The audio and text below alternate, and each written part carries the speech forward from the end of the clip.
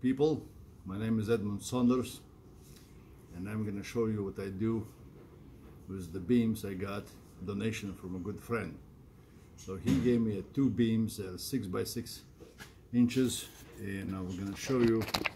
So they're 6 by 6 beams. They started as 18 footers, so my shop doesn't have too much headroom, so I put the one beam right there on top of the shelf, on top of the other wall, so maybe I'll hang something. For now it's going to be here, but anyhow, so I'm going to do the beam for my chin-up bar. That's, I had to take my old one down, and so I'm going to do a new one, and I'm going to just cement that right into the ground. And the rule of thumb is for every 2 feet above the ground, 1 foot is in the ground. So if I stretch my arm all the way up, and I'm a little bit on tippy toes, I can touch an 8-foot ceiling. So I'm going to make probably around 8 feet and 3 inches. So which means at least 4 feet have to go down, and then I have to mount the flange. So I'll make it about 9 feet long. So anyhow, I cut this beam down to 14 feet. It's easier to manage. And so I decided to treat this beam not just as a basic beam, but I'm actually decided to plane it. So I'll show you my planer. So I don't know the proper word for this planer, but I don't know if you can see in the camera, but the blade has a little curve to it.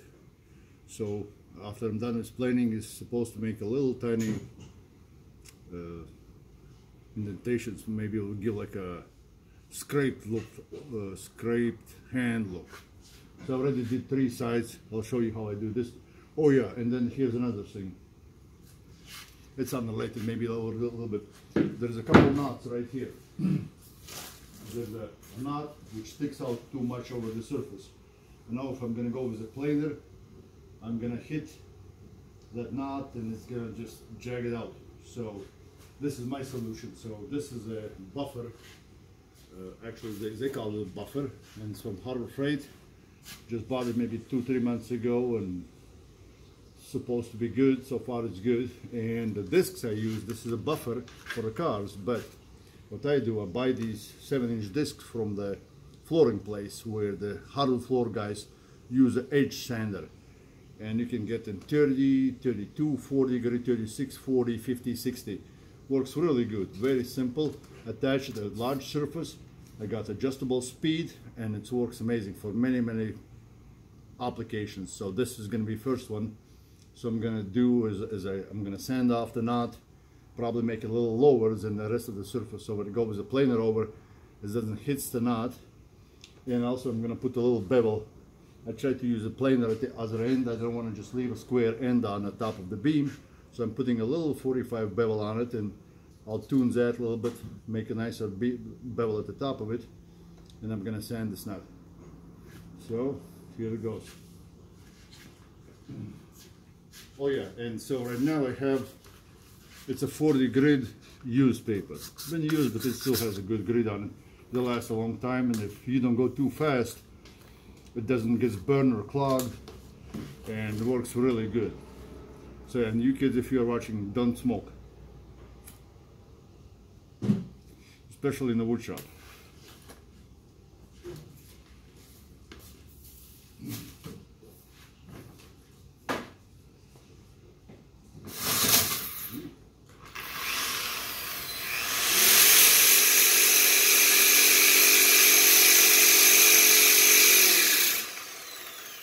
That's it. It took me 3-5 seconds. The knot is below the surface. Beautiful. Works amazing. Then I try to plane the corners, and for this beam, you know, the wood grain goes sometimes one direction, the other, and it's hard to catch which one it is. And if you make a nice clean corners, you can use the same sander to ease the edges so it doesn't corner, so it doesn't splinter. So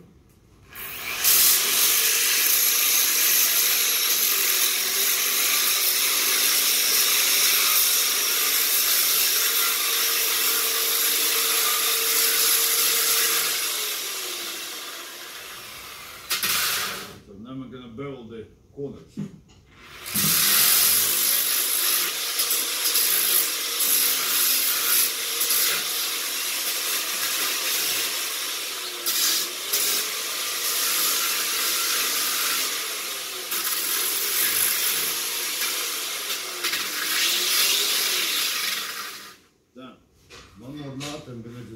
little down below the surface.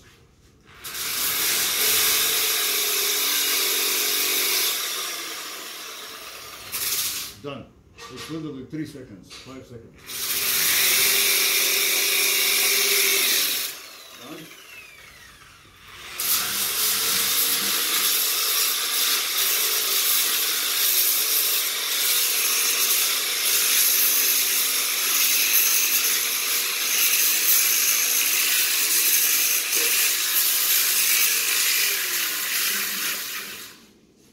And I'm not doing the last 3.5 feet. This is my 4-foot mark, so I go a little fast so I don't have to do the bottom side. Now the fun part, the enjoyment. Oh man, when you have a sharp blade, start planing, it's just pleasure. Just pleasure, pure.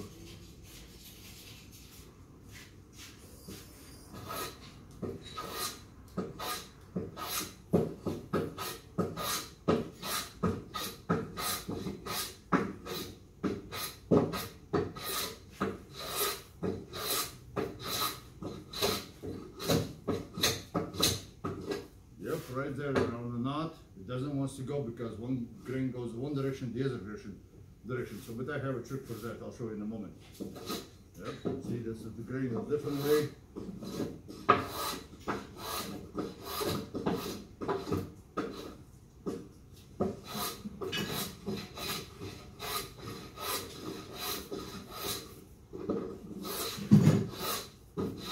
And sometimes hard to figure out. The grain could be very wild. One way it goes one direction, the other way, so you just do as you see it.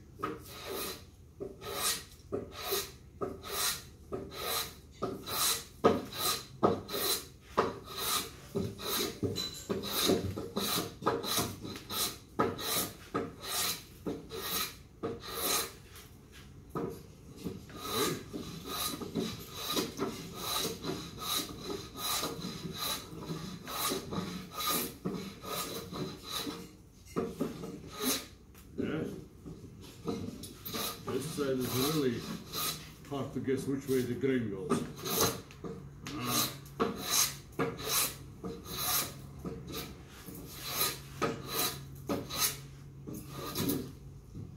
Knots, see? You get it, it just rips out the wood. That's part of the nature of the wood.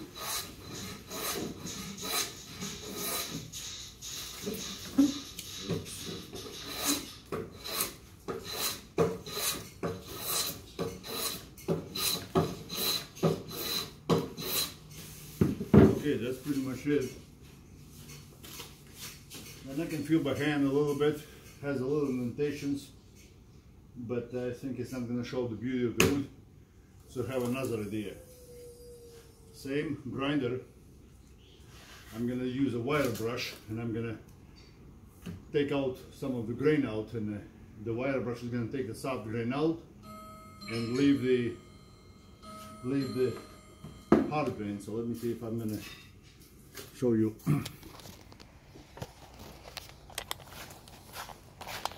You can't probably even see it. It's very mild, but you can feel with hand. It has a little bit of a grooves in it. And here's a blade, has just a light radius, not straight. And then when you go around knots, this kind of doesn't look so good. So I'm going to use a wire brush, okay?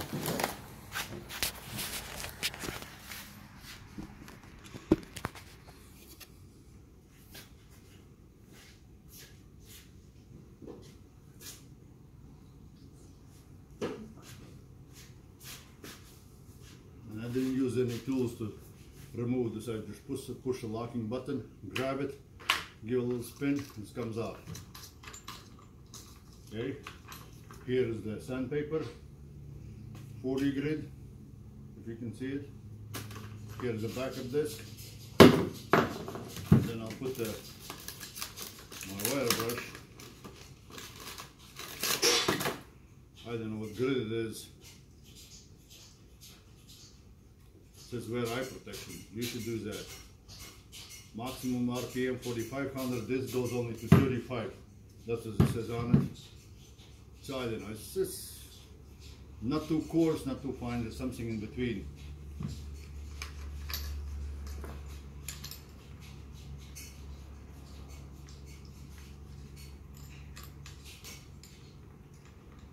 Something in between. Again, I hold this, tighten the nut, and then I grab some kind of rag or something, just grab it together, and the nut and the tool, and go counterclockwise. No, clockwise actually. This is clockwise. We'll spin good. And there we go.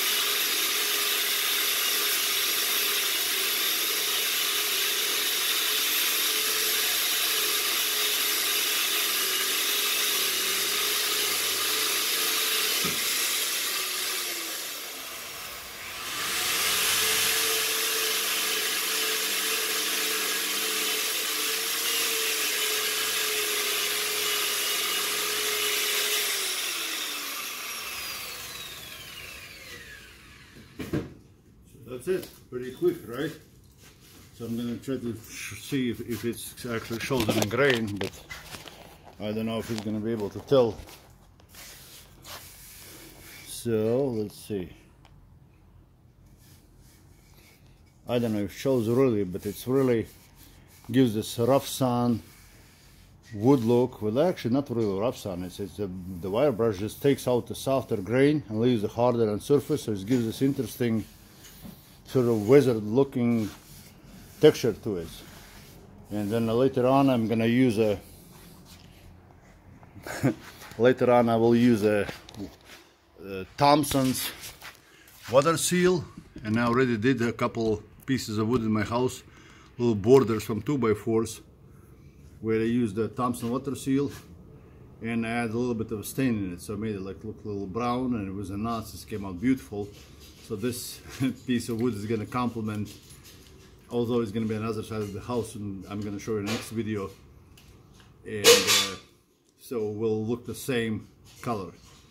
And probably, so I will do the upper portion, the 9 feet I'll do in the Thompson water seal, but the bottom part, which is going to go into the ground, I'll use this green wood preservative. I don't know what the name of it, but it's green and nasty, stinks really bad, but supposedly preserves the wood, and that's going to go down in the ground and within cement.